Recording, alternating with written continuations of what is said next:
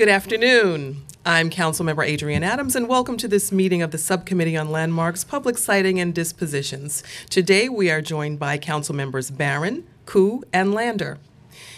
We will hold public hearings on 5 individual landmarks located in Brooklyn Community District 6 and designated by the Landmarks Preservation Commission in connection with the administration's proposed Gowanus rezoning.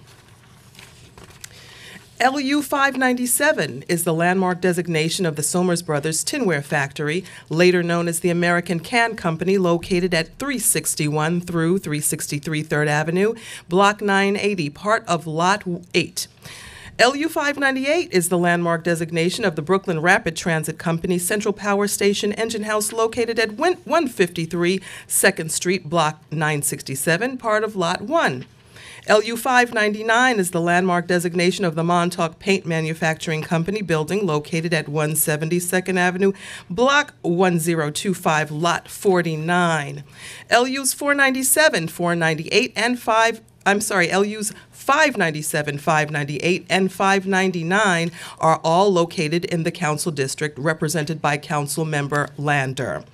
LU 600 is the landmark designation of the Gowanus Flushing Tunnel Pumping Station and Gatehouse, located at 201 Douglas Street, Block 411, Lot 14.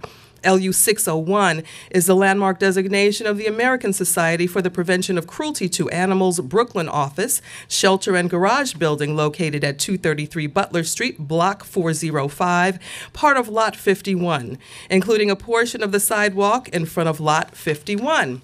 LUs 600 and 601 are located in the council district represented by Councilmember Levin. We will now have remarks by Councilmember Brad Lander. Thank you very much, Chair Adams, and Happy New Year. It's wonderful to be here with you and Councilmember Barron and Koo. Thanks to the committee staff and to the Landmarks Preservation Commission as well. This is really a good day. We are still well ahead of the anticipated certification of the Gowanus rezoning, and we are already at the City Council on the landmarking of these 5 really historic sites.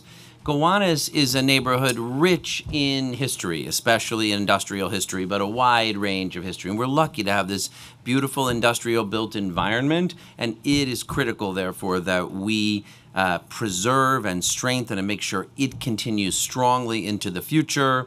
Out in front of the Gowanus rezoning process to think about how we also achieve inclusive, affordable, mixed-income housing and other open space and business uses in what is really a great neighborhood and can be a continued mixed-use neighborhood and a much more inclusive one than the one we have today. That really means working hard to get the balance right.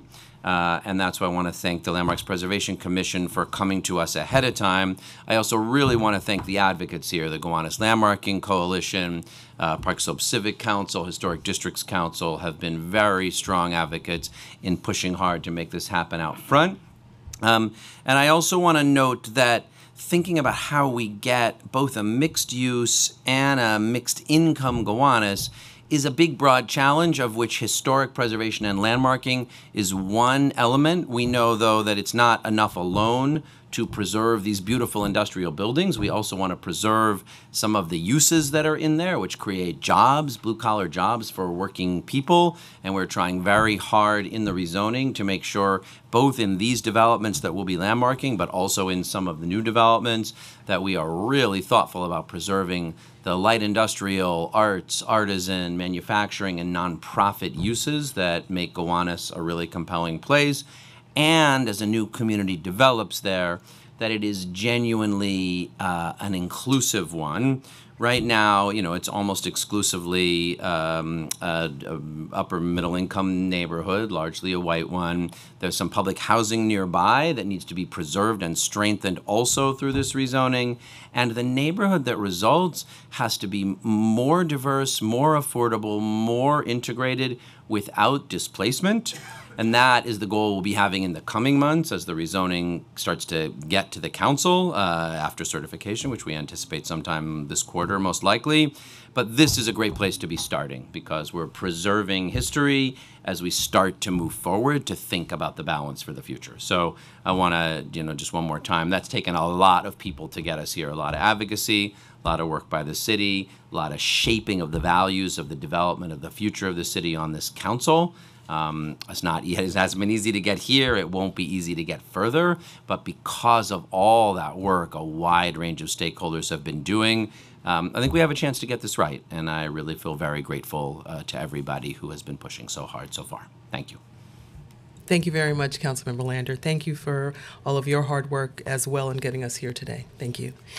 I now open the public hearings on LUs 597, 598, 599, 600, and 601.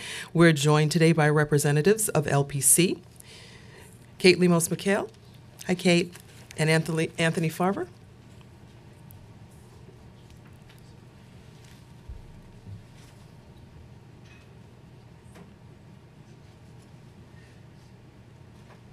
Okay, before you begin, council will swear you in.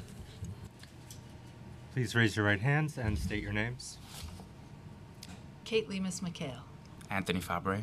Do you affirm to tell the truth, the whole truth, and nothing but the truth in your testimony before this subcommittee and in response to all council member questions? I do. I do. Begin. Okay. Good afternoon, Chair Adams and subcommittee members and Councilmember Lander. I am Kate Lemos-McHale, Director of Research at the Landmarks Preservation Commission. Thank you for the opportunity to present these 5 landmarks designated in the Gowanus area of Brooklyn. On October 29th, 2019, LPC designated the 5 buildings shown here, the Summers Brothers Tinware Factory, the Brooklyn Rapid Transit Company, Central Power Station Engine House, the Gowanus Canal Flushing Tunnel Pumping Station and Gatehouse, the Montauk Paint Manufacturing Company Building, and the ASPCA Brooklyn Office Shelter and Garage as individual landmarks. These designations, as the council member noted, were the result of LPC's Gowanus initiative, which I will describe in the next few slides. They were found meritorious for designation due to their combination of their prominence within the neighborhood, their notable architectural character and integrity, and their historic connections to the canal and the industries and organizations that developed around it in the late 19th and early 20th century. Their designation recognizes and celebrates the unique character of the canal and the Gowanus. They have adapted over time and remain the area's most prominent, architecturally distinctive, and historically significant buildings. The agency worked closely with the property owners and received strong support for these designations. They were the result of a multiple-year effort by LPC through its Gowanus initiative to study the Gowanus area, which has a rich history and has seen tremendous change over time. The canal's designation as a Superfund site in 2010 and Superstorm Sandy in 2012 brought particular attention to the need to remediate and improve infrastructure in the Gowanus and to develop a plan for the neighborhood's future. As part of the administration's multi-agency planning process, LPC worked closely with the Department of City Planning, key stakeholders, and community members. LPC staff participated in the Public Realm Working Group as a part of this process. It met several times in 2017 and 2018 to really understand the needs of the community, to inform the planning process, and to identify preservation opportunities in the neighborhood in advance of the rezoning. As part of LPC's Gowanus initiative, staff undertook a comprehensive and detailed study of the entire neighborhood, including the planned rezoning area, but also the industrial area to the south, to identify potential landmarks. We developed a framework defining the major periods of development of the Gowanus neighborhood to guide and inform evaluation of historic structures that best represent that history. To illustrate this framework and our study, I'd like to summarize the development history and then give you a brief presentation on each of the landmarks. The Gowanus Canal was preceded by the Gowanus Creek, shown here in this 1766 map.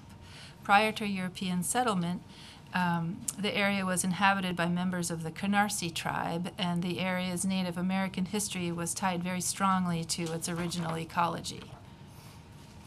Later, the Gowanus area played a key role in the Battle of Long Island, also called the Battle of Brooklyn, which was the first major battle of the Revolutionary War and the largest battle ever waged in North America up to that time. First proposed in the 1840s, the Gowanus Canal runs from the Gowanus Bay to its terminus just south of Butler Street and was completed after the Civil War in 1869. Shown here is the outline of the canal in its fullest extent from 1942, overlaid over an 1839 map of the creek. The man-made canal transformed this natural creek and estuary into one of the country's first planned industrial districts.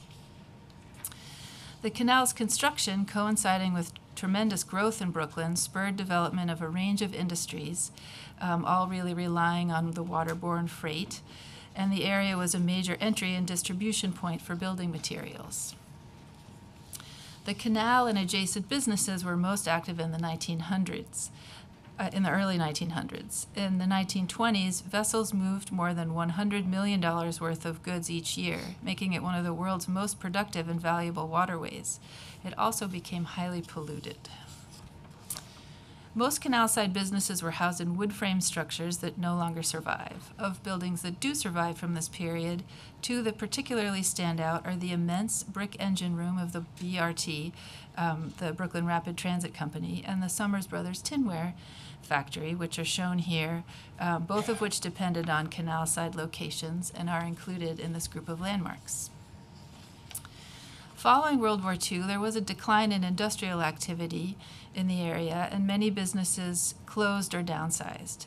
Over the past 30 years, light industrial and commercial activity has grown in the area, and it's become a hub for creative industries and artists, many of whom have reactivated former industrial and manufacturing buildings. Okay, so here's our first landmark, the Summers Brothers Tinware Factory. Located at the intersection of 3rd Street and 3rd Avenue, this distinctive factory was built in 1884 for the largest decorated tinware firm in the country at the time. At the public hearing on September 24th, the Commission received support for the proposed designation from 14 people, including representatives of the property owner, New York City Council member Brad Lander, the Gowanus Landmarking Coalition, Historic Districts Council, Society for the Architecture of the City, New York Landmarks Conservancy, Park Slope Civic Council, Friends and Residents of Greater Gowanus, Municipal Art Society, and 4 individuals. No one spoke in opposition, and in addition, the Commission received 33 written submissions in support of designation. And just so you know, and to relieve us of some repetition, this same testimony really applies to all of them, and so I'm not going to keep repeating it each time. In a time before plastics and aluminum cans, tin plate containers made the consumption of a wide range of products possible. In 1878, Summers Brothers firm began to use a lithographic process to print images on tin plate sheets and custom equipment to cut and shape the sheets into containers. This set Summers Brothers apart as the first known American producers of decorated tinware. Daniel Summers designed the factory and invented many of the machines and processes used within. Much of his factory design was functional, typical of late 19th century industrial architecture, but it was also expressive, with a remarkable variety of brick patterns and arrangements that enliven the facades, and a mixture of arched windows characteristic of the American round arch style. In 1901, Summers Brothers was absorbed by the American Can Company, which became the largest producer of tin cans in the world, and made many innovations, including the country's first usable beer cans. The American Can Company sold the building in 1950, and by the 1970s, the factory had become a creative node in the Gowanus. Today, it's used by more than 300 artists, performers, designers, fabricators, publishers, nonprofit organizations, and an iconic music studio. Known as the Old American Can Factory, it led the Gowanus neighborhood's transition from industry to a lively mix of arts and manufacturing, and remains a vital contributor to the historic and architectural character of the neighborhood. It remains remarkably intact to its time as a major manufacturing presence in Gowanus and is one of the area's most distinctive buildings. The landmark site is shown here on the right as a lot in part that includes the original 1884 structure, which is also shown at the historic atlas on the left. The former BRT Central Power Station engine house is a monumental link to the Gowanus Canal's industrial past and a significant structure in the development of mass transit in New York City. It is located on the east side of the Gowanus Canal near the intersection of 3rd Avenue and 2nd Street. At its public hearing on September 24th, in addition to the support I previously listed, the Commission also received support from a representative of the owner, the Powerhouse Environmental Arts Foundation. The Central Power Station was built in 1901 to 04 by the Brooklyn Rapid Transit Company. This complex consolidated power generating operations for Brooklyn's various lines on a single site, marking the company's emergence as one of the country's largest transit providers and making an important step toward the creation of an integrated mass transit system. The original site extended from the 1st Street basin to 3rd Street and from the 3rd Avenue to the canal, where barges delivered coal directly to the power station. At the time of completion, the BRT power station consisted of 2 main blocks, shown here, a north section demolished before 1950, which served as the boiler room, and the surviving engine house, indicated with red arrows. The engine house remained in operation, providing electric power to the 4th Avenue subway until 1972. The monumental BRT Central Power Station engine house is a prominent reminder of the era when the Gowanus Canal was a significant inland waterway and the Gowanus neighborhood was a major industrial center. The 3 original facades are bold yet restrained, gaining much of their impact from the structure's immense size, simple massing, and multi-story window openings, and incorporating expressive brick details which remain intact. In its current form since the mid-20th century, the building is a significant presence in the Gowanus neighborhood, gaining significance on its own and known colloquially as the Bat Cave. In 2012, the former BRT Central Power Station engine house was acquired by the Powerhouse Environmental Arts Foundation, which plans to reuse and rehabilitate the structure and construct an annex on the north side. The site conditions have changed through the 20th century, and the landmark site is a lot in part incorporating the land beneath the engine house. The Montauk Paint Manufacturing Company building, located at the corner of 13th Street and 2nd Avenue, reflects the industrial history of the Gowanus neighborhood and stands out for its simple yet refined design and high level of integrity. At the public hearing held on September 24th, this building received the testimony that I've already described. Supporting designation. The Montauk Paint Manufacturing Building was historically located on a superblock stretching between 2nd Avenue and the canal. It was built as an investment property in 1908 by the Brooklyn Alcatraz Asphalt Company's president, William Kelly. The first tenant of the new factory building was the Montauk Paint Manufacturing Company, incorporated in 1908, who remained in the building for more than 20 years. The Brooklyn Eagle noted at the time that the borough of Brooklyn was one of the foremost paint manufacturing centers in the United States. In the mid-20th century, Norge sailmakers moved into the building. The Norge Sailmakers Company manufactured yacht and sailboat sails as well as covers for pleasure crafts and showcased the building in their advertisements. The building was designed in a simplified version of the American round arch style by Garibed George Heninian. A civil engineer, he utilized sophisticated brickwork and established a clear expression of the building structure to create an elegant design. The distinguished design of this building lends to its prominence within the industrial Gowanus neighborhood, and it is remarkably intact. Located at the head of the Gowanus Canal and completed in 1911, the Gowanus Canal Flushing Tunnel Pumping Station and Gatehouse were part of a major infrastructure project intended to clean the increasingly polluted water of the canal. They were designed in a monumental neoclassical style, elevating their function, and are little changed from their original appearance. At the public hearing on September 24th, in addition to the supportive testimony I've described, the Landmarks Commission also received support for designation from the owner, the New York City Department of Environmental Protection. The original plan to maintain the water quality in the Gowanus Canal relied on the ebb and flow of tides, but it was soon determined that this was insufficient for the task, as the canal received increasing amounts of industrial waste and runoff from sanitary and stormwater sewers. The city of Brooklyn purchased the lots at the head of the canal, including part of the canal, in 1890. In 1904, the Bureau of Sewers for the Borough of Brooklyn proposed construction of a 6,280-foot-long tunnel linking the canal to Buttermilk Channel. A 9-foot propeller would move the dirty water from the canal and replace it with cleaner water from the bay. And you can see, I think this drawing is incredible, showing the length of that tunnel. Okay, next. In 1909, work on the Flushing Tunnel had been completed, and Arthur L. Martin of the Bureau of Sewers submitted applications for construction of the 2 buildings to house the pumping equipment. They were completed in 1911, and in June of that year, the residents of South Brooklyn celebrated the opening of the new works that promised to improve the canal's condition. Executed in red brick and limestone, the Gowanus Canal Flushing Tunnel Pumping Station and Gatehouse reflect the monumental classicism favored for civic structures of the time. The pumping station on the right housed the tunnel's pumping equipment and northern sluice gate. The smaller gatehouse shown on the left was built to protect the tunnel's southern sluice gate. The Gowanus Canal Flushing Tunnel operated until the 1960s, when the propeller mechanism broke. DEP reactivated in 1999 after a 5-year renovation, which included reversing the flow of water to bring oxygenated water from Buttermilk Channel into the canal.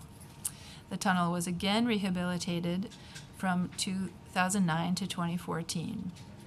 The image on the right from the New York Times illustrates this renovation and the physical relationship of the tunnel with the pumping station and gatehouse. The image on the left shows the complex in 2013. The landmark site is outlined in red. It includes the portion of the tax lot on which these 2 historic buildings are located. It does not include DEP's new service building on Butler Street. And finally, upon its opening in 1913, this building at 233 Butler Street in Gowanus was hailed as the largest, most complete animal shelter in the world. It was originally constructed as the Brooklyn Dog and Cat Shelter of the American Society for the Prevention of Cruelty to Animals, and is the finest surviving ASPCA building in New York City. At the public hearing on September 24th, the Commission received support along with the other 5 landmarks, and in addition, we heard support from a representative of the property owner. Originally constructed in 1913, the building was just a single story in height, occupying only the western portion of its lot, as shown on the left. Renovations in 1922 enlarged it to its current size, expanding its shelter capacity and expanding it into the ASPCA's headquarters and ambulance house. The ASPCA building is located across Butler Street from the head of the Gowanus Canal. The historic map on the right shows the site in 1921, just before the shelter building was expanded to its present size. The ASPCA has been headquartered in New York City since its founding by Henry Bergh in 1866, and Bergh is shown on the right coming to the aid of overworked horses in this image. Before its founding, animals enjoyed few legal protections. The ASPCA was crucial in revolutionizing Americans' attitudes towards animals and in establishing New York as a national leader in the humane movement. The elegant neo-Romanesque style design of the Butler Street facade by the firm of Renwick, Aspinwall, and Tucker is a testament to the organization's civic and social importance. 2 large arches, one of which served as an ambulance portal, dominate a facade enlivened by molded and patterned brickwork and limestone trim. Changes on the main facade are essentially limited to window sash and door replacement. As shown by this group of Girl Scouts assembled in front of the building in the 1920s, the building played an important role in educating Brooklynites in the care and humane treatment of animals, and thousands of Brooklynites adopted pets here. The ASPCA was a leader in hiring female ambulance drivers, including 3 working here in 1924, who were thought to be more tactful than men in dealing with the delicate situations often faced by ASPCA staff. Bronze medals were awarded here to heroic Brooklyn animals, including Mickey the Irish setter, who saved his family from a fire. The sidewalk in front of the building retains a granite watering trough dating from its opening. Dozens of similar troughs were installed throughout New York City by anti-cruelty advocates to provide horses with drinking water, and this is one of few that remain in the city. The trough and the building behind it, the finest, best-preserved ASPCA building remaining in New York, constitute a unique monument to a time when working animals filled the city streets and to New York's central role in the nationwide anti-cruelty movement. The existing tax lot does not correspond with the historic lot, and so the landmark site includes the building and the sidewalk in front of it, including the watering trough.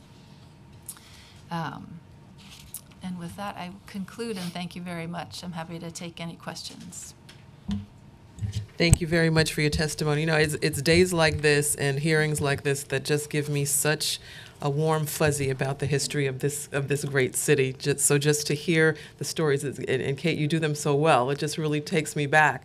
You know, it takes me to a nice storytelling place. You know, so that was a wonderful presentation. In Councilmember Lander's remarks, he referenced some of these buildings that are still functional. Can you just give us a rundown once again? Which of these buildings are still functional and hours of operation, if any? Sure, yes. Yeah. The American Can Company building is a place for artists and artisans to work, and so it is functional, you know, through the day and into the night. The BRT engine house is in the process of being renovated for also a mixed use of artistic fabrication and other uses. And so that will really be the use there. It's been vacant for many, many years, and so this new use will really reinvigorate that building. The Department of Environmental Protection uses the pump house still. It's still part of the canal flushing system. It's not open to the public to visit, but it is an active building. And we could get the chair in if she wants to. Yeah, if she wants yeah. to. It's a great tour, I have to say. That's one of my favorite Gowanus sites. I have to do that. And then the ASPCA building is currently in use. It has a coffee house, a cafe, and it has kind of a nightclub. So that's active during the day and the evening. And then the Montauk Paint Factory building is owned by an artist, and he uses it as his studio. Pretty fascinating stuff, and I just might take you up on that offer for the tour. It sounds amazing. I'd also like to just announce we have been joined by Council Members Miller and Traeger. And Council Members, do you have any questions for the panel? Councilmember Lander? Thank you, Chair, and I'll try not to go on and on forever as much as I could. So just one thing I think it's worth, I on my first term in the council, I sat on this committee and chaired this subcommittee and really enjoyed it. But I'm not here as frequently, and I know one thing that is somewhat unique here is, having this set of 5 industrial sites. This is, not the typical landmarks package that comes. Usually it's wonderful residential buildings. I just wonder, is this, obviously this was in part done because we're looking at, a broader plan and changes in Gowanus, but is this part of some broader efforts to preserve the industrial history of the city? How does this fit in with, the LPC's thinking on those issues? Thank you. Well, it is part of our efforts to be involved in neighborhoods undergoing change, and so I think the Gowanus initiative that we took part of, along with the broader initiative, was very important in terms of identifying potential landmarks, and in particular of this industrial character, to really preserve that historic character here as the neighborhood undergoes change. We do look throughout the city at various neighborhoods, and we do want to represent, all of the important eras of development, types of architecture. And so, in part, it's also part of that broader initiative that we are, always trying to achieve, the best representation of the city's historic buildings.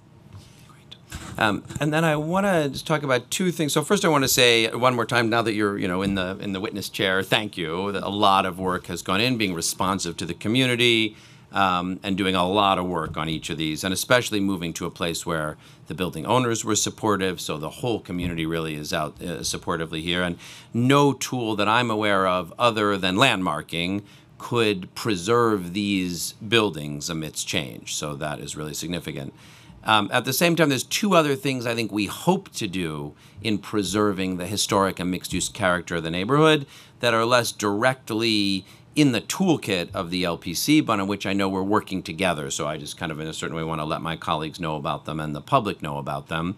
As I mentioned and the chair affirmed, part of our goal here is not only to preserve the structures, but see their uses transformed. Actually, not far away at 2nd Avenue and 9th Street, we have some historic buildings, which are not being designated, but are old, nice buildings, but which were, about 2 years ago, all of the artists that were in them were evicted, and the landlord is bringing in retail and office, and the structures will be preserved, but the mixed-use character, the more blue-collar jobs, the history, the character of the neighborhood, less so. So we are working together in all of these sites in different ways to achieve that preservation. Some are easy. The Flushing Tunnel is going to continue to be a critical piece of infrastructure in the city.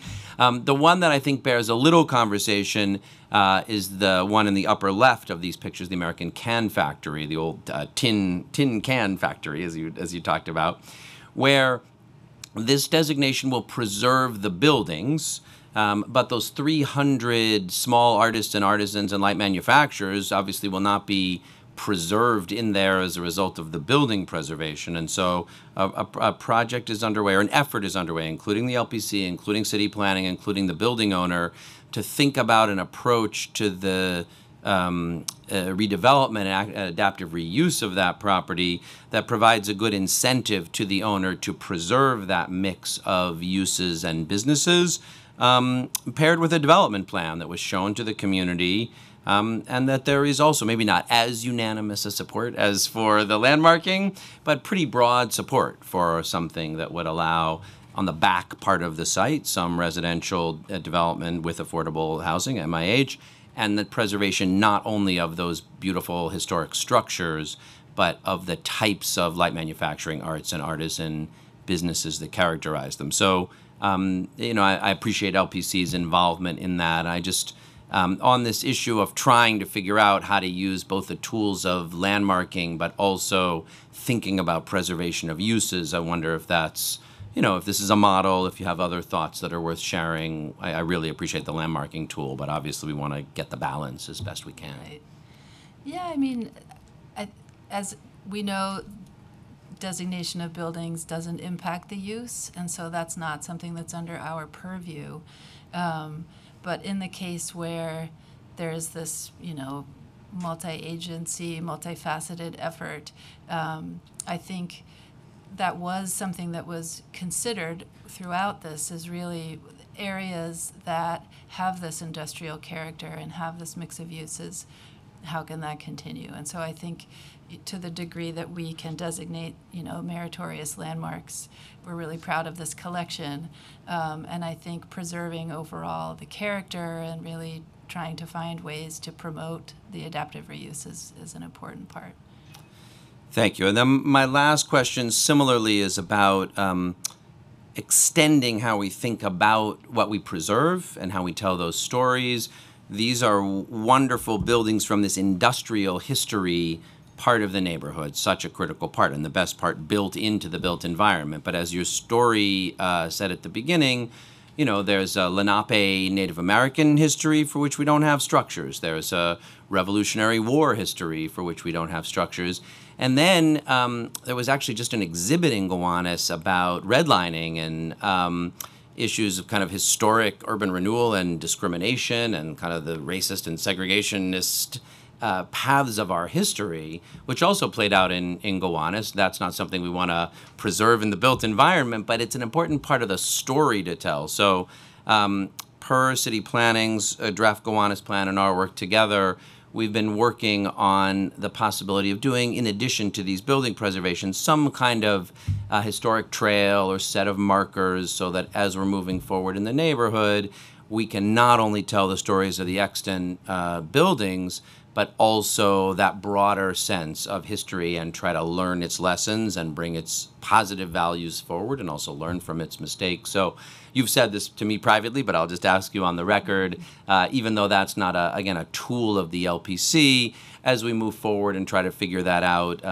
in the rezoning, can we count on working together with you to knit the LPC tools together with broader ways of preserving and telling the stories of Gowanus history and connecting people to them? Yeah, I mean, we do try to do a lot of work to promote the understanding of an area's history and the buildings that represent it. And so I think what we've pulled together in terms of, and what, we wanted to include because we thought was important, this overall history of the Gowanus and these eras that form the framework of its development history but are not, as you say, represented by existing structures. It's still part of that historic context that creates what the place is today. And so finding ways to, bring that into the way that someone can experience the neighborhood today, especially as it changes, is great. And I hope you've all seen, we recently put out a story map that talked about New York City's abolitionist history and activity related to the Underground Railroad as represented in landmarks where this history is documented. And so this is the type of educational tool that we really like to do. And so I think that would be great. Great. Thank you very much. Thank you, Madam Chair. Thank you very much, Councilmember Lander. Thank you very much for your testimony, as always, and bringing us this great history today. Thank you for your testimony. Thank you. Okay, we do have another panel coming up. We're going to call Peter Bray, Park Slope Civic Council, and we will call our friend Simeon Bancroft as well, Historic Districts Council.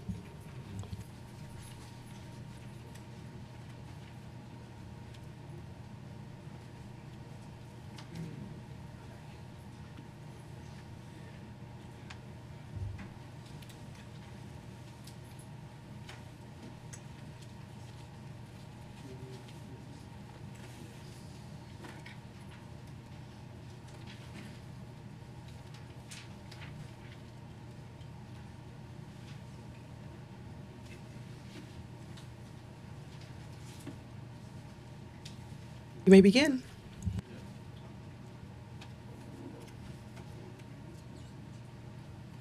I represent the Park Slope Civic Council as the chair of its Historic District Committee.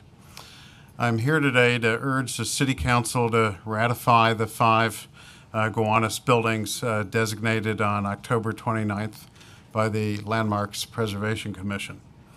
The Civic Council has been a forceful advocate throughout the Gowanus rezoning process for the protection of the area's history, diversity, and unique industrial character.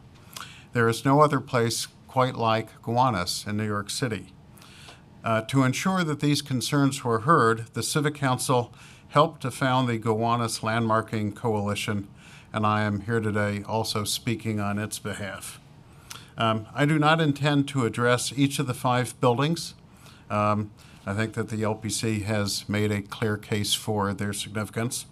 But I do want to say that they unquestionably deserve to be landmarks.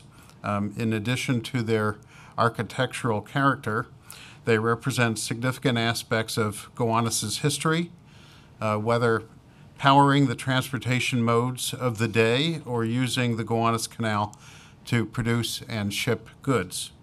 The Gowanus pumping station buildings continue to be vital to the safe operation of the canal. It is important to note that the owners of the 4 private buildings, and as we heard today, the city's environmental Department of Environmental Protection have also testified in favor of their designation. While we appreciate the LPC's efforts to protect these buildings, I ask that the subcommittee view this action only as a starting point and not the end of the Gowanus landmarking process. The LPC informed the coalition in writing that it will continue to assess several other buildings. The coalition submitted to the LPC a list of 18 priority buildings. It is our concern that once these 5 buildings are approved, the LPC will not return to address the other buildings that also contributed significantly to Gowanus's role in the development of Brooklyn.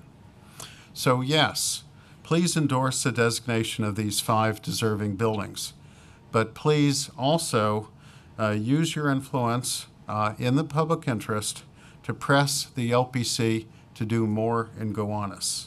Its work in Gowanus is not done. The completion of the area's rezoning will inevitably eradicate its remaining character with a wave of development, so further action in protecting its architectural and historical character is imperative. I want to thank the subcommittee for hearing my comments, and I also want to thank Councilmember Lander, who I know is committed to extending the landmarking process and pushing to get more buildings protected in that area. Thank you. Thank you for being here today. Thank you for your testimony. Good afternoon, council members. Simeon Bankoff, Executive Director of the Historic Districts Council. Happy 2020. Happy new decade. HTC is the advocate for New York City's designated historic districts. We've been working in Gowanus since 2011 when we featured it as one of our first the first round of our 6 to Celebrate neighborhoods. One of this year's 6 to Celebrate neighborhoods, by the way, is the Center Slope. So that's we're going to be working with Peter again. It's in your district, Councilmember Lander. At the time, we worked closely with the community group, the Friends and Residents of Greater Gowanus, who had formed in response to immense real estate pressure, resulting in the erosion of their neighborhood character through demolitions of significant historic buildings, gentrification, and tenant and resident displacement, as well as environmental concerns. As a result of our collaboration, a historic resources survey was completed, and Gowanus was determined eligible for the National Register of Historic Places with the New York State Historic Preservation Office's full support in 2013. Throughout 2014-2015, we participated in Councilmember Lander's Bridging Gowanus project, submitted a statement that called for historic preservation to be part of any future comprehensive neighborhood plan, which it is. We're pleased to see. In fact, the final Bridging Gowanus report references our Gowanus guidebook, which I should have thought to bring with me, but I forgot. The guidebook, by the way, was never meant to be a comprehensive list of historic resources in the area, just a limited inventory that we can publish in 16 pages.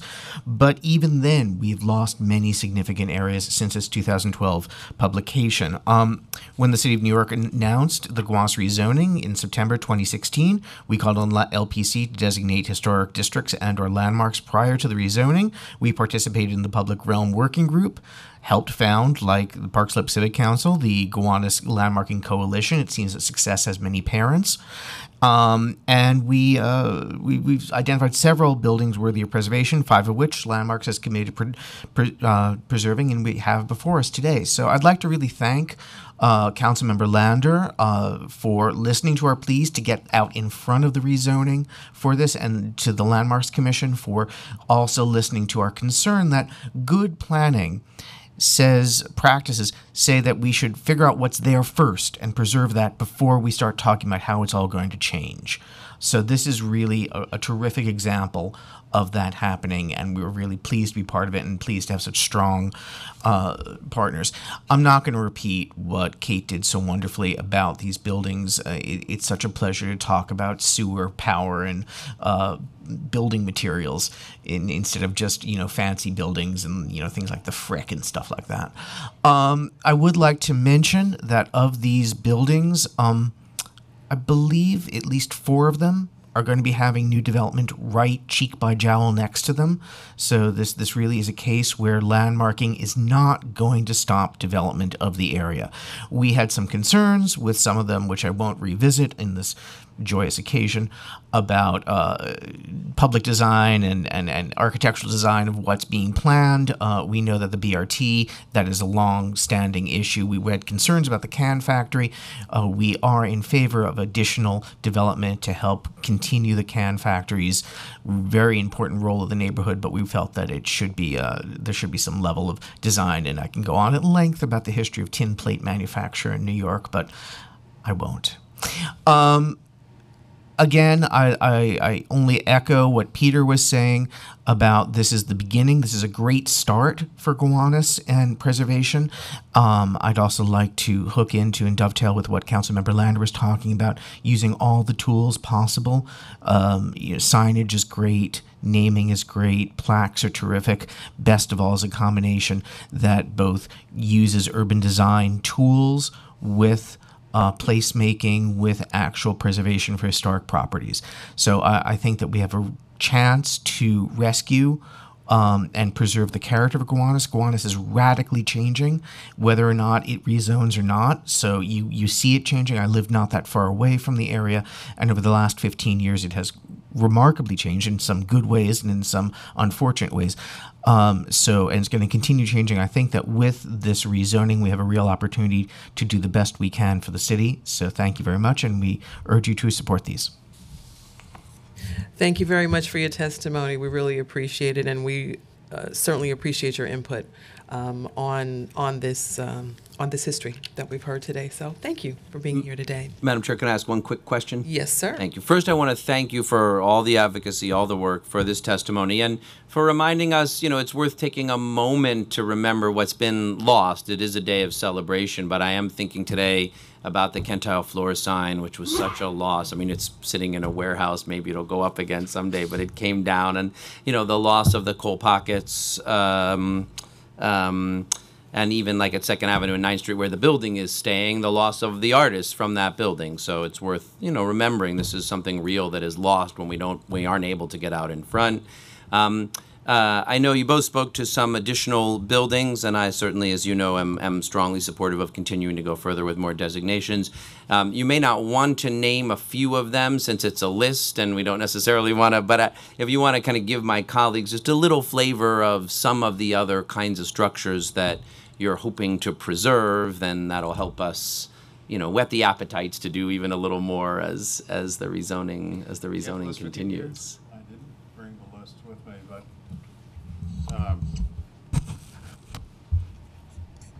included in our list were some small historic districts. So a collection of a relatively small number of buildings. So one of the buildings, the Gowanus pumping station and the guest house, was actually part of what we called the head of the canal historic district, and it took into account. And of course, I should add that the ASPCA building would have also been part of that small historic district. But there are several other buildings adjacent to those structures. One of them is the, I want to say the R.H. Dunn building. That's right. R.H. Dunn and Company building. Okay, so this was a precursor of the Dunn and Bradstreet Company, and it's a industrial building with a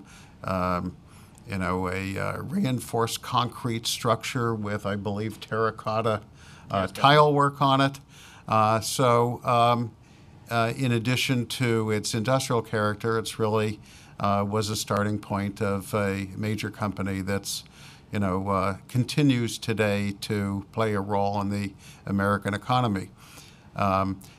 There were, if I remember correctly, a couple of other small historic districts, and I think one of the things that's missing today in kind of preserving what makes Gowanus special is that it was a combination of industrial activity and the people who worked in these factories and lived a block or two away.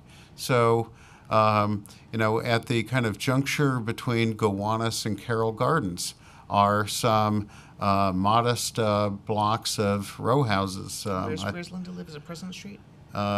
She's on President Street, I believe. Yeah. These are, I think the complete story behind Gowanus is that it was a part of New York City where, today we talk about live-work areas. This was perhaps the first live-work community. I'm not a historian, but it was certainly a prominent example of a live-work community where people lived there and could walk to work. The housing stock reflects that character. These are homes of a working class communities that we don't, I think, give enough consideration to when we talk about creating historic districts in New York City. I agree entirely with what Peter said, and also I took a moment and was reminding myself. There are the Ralston buildings, which Councilmember Lander was talking about, which really can't be developed much higher than they can be right now. And it's just a question of very simple but clean buildings that making sure that you don't mess up the entrances and the windows will make all the difference in the world. There are the buildings on President Street that Peter was referring to. Right across from them is the old Planet Mills condominium, which is a conversion, a very successful co-op conversion of an old industrial site. There's the brewing company on the Ice House and the brewing. Bond Street, right? Bond Street, which is a series of complexes of brewing. As the council might know, New York used to make a lot of beer. And it doesn't anymore. I mean, we're getting back to it. But there are just these wonderful old buildings that used to employ hundreds and hundreds of people and are still there and still completely functional. So that's another example. Thank you so much. Look forward to continuing to work with you. Great, and thank you for bringing us back in. Thank you for this wonderful perspective on the history of one of the finest places in the entire borough of Brooklyn and the city of New York. So again, thank you for your testimony today. Thank you. Are there any more members of the public who wish to testify on these items? Seeing none, I now close today's hearing, and the application will be laid over. I'd like to thank the members of the public, my colleagues, and of course, council and land use staff for attending today's hearing. This meeting is hereby adjourned.